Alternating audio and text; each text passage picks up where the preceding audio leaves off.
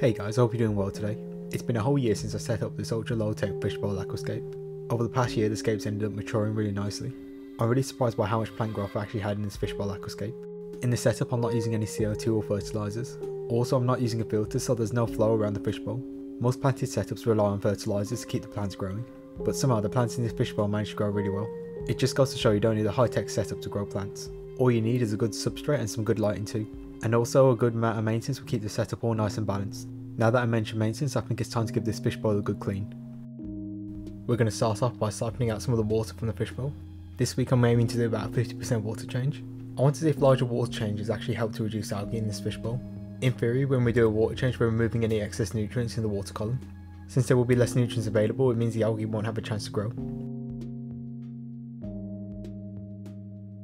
Now it's time to clean the glass of the fishbowl. To do this I'm going to use a toothbrush. The toothbrush is a little bit flexible, so it allows me to clean around the curves of the glass. Because the glass is curved it can kind of distort what you're looking at when you're looking into the fishbowl.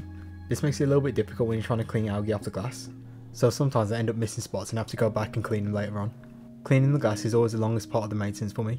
It always takes just a little bit of extra time to make sure there's no algae left on the glass completely, but all that hard work really pays off in the end. It just makes the whole aquascape look a lot nicer to look at.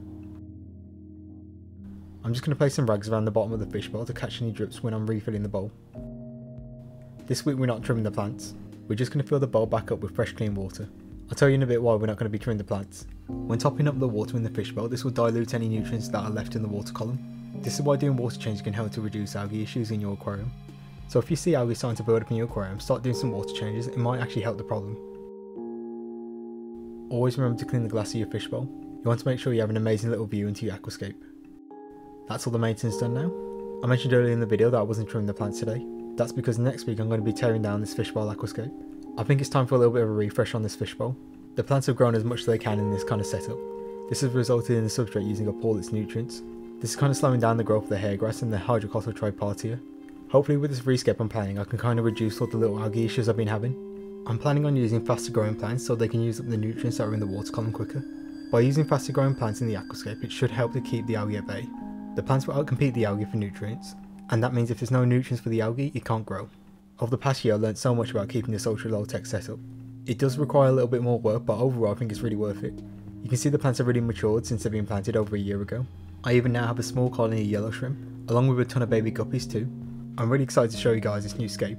Keep your eyes on the channel, I'll be posting that rescape video pretty soon. Finally to end the video I got some extra footage of me feeding some Daphne to my guppies.